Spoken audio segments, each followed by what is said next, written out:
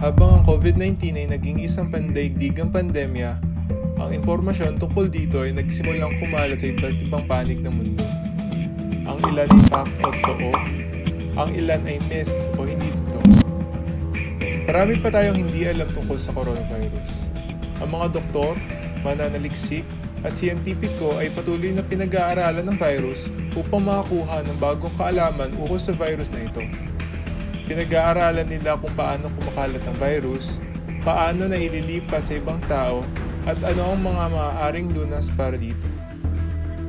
Isa-isahin natin ang mga myths na kumakalat ngayon sa media. Kayang patayin ng init ng araw ang COVID-19.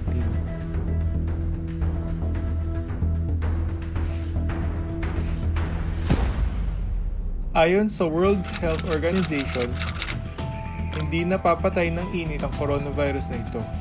Hindi rin nakakapatay ang hot bath o sauna. Ang pagmumumog ng maligamgam na tubig na may asin o suka ay nakakatanggal ng COVID-19.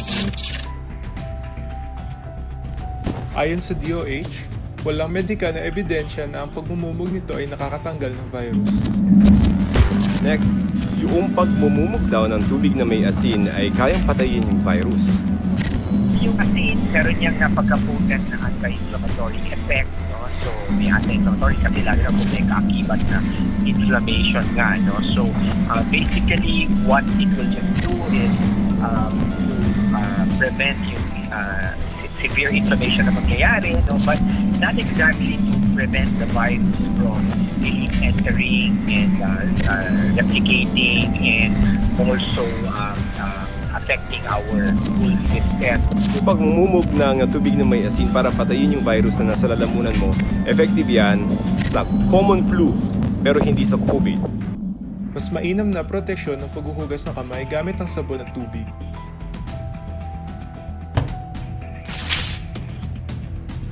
Ang ibuprofen ay hindi dapat gamiting panggamot ng sintomas ng COVID-19. Habang inaantay ng DOH ang impormasyon at abiso mula sa WHO, ang paracetamol ay isa pa ring mabuting gamot sa lagnat at ibang sintomas ng COVID-19. Maliban na lamang kung may malaman na kontradiksyon ng mga doktor.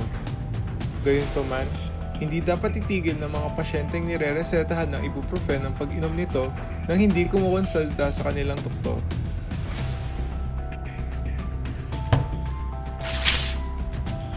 Kayang patayin ng hand dryers ang COVID-19.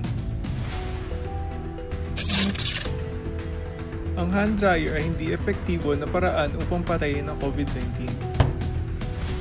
Ang tanging rason ng paggamit ng mga ito ay upang matuyo ang iyong mga kamay pagkatapos maghugas gamit ang sabon at tubig.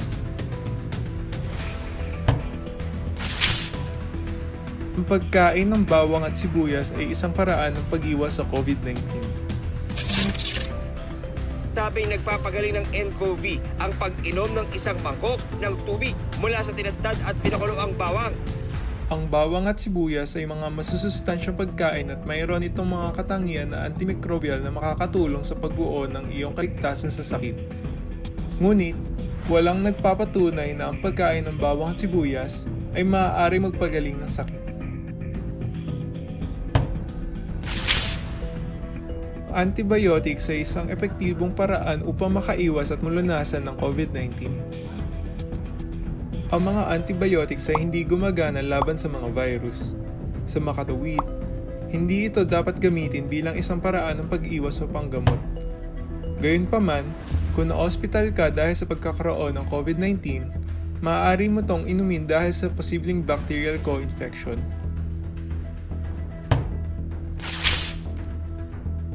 Kayang lunasan ang COVID-19 gamit ang vitamin C.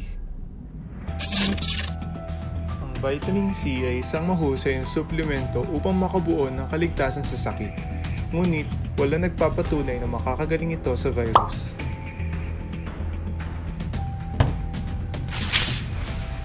Kayang patayin ng malamig na klima ang COVID-19. Mayroong kumakalat na maling impormasyon na ang malamig na klima ay maaaring pumatay sa virus. Subalit, walang katibayan na nagpapatunay sa nabanggit.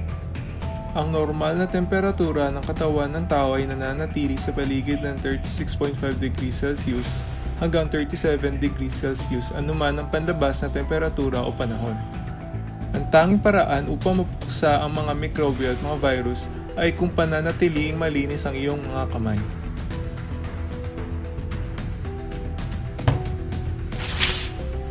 Upang magkaroon ng kaalaman tungkol sa pinakabagong impormasyon sa pagsiklab ng COVID-19, maaaring pumunta sa website ng WHO at sa website ng Department of Health. Ang maling impormasyon tungkol sa COVID-19 ay mapanganib dahil maaaring bigyan nito ang mga tao ng isang maling seguridad o maaaring maengganyo silang gumastos ng kanilang pera sa mga huwad na lunas. Ang mga website tulad ng AP Fact Check o Full Fact ay nagtatampok ng fake news stories.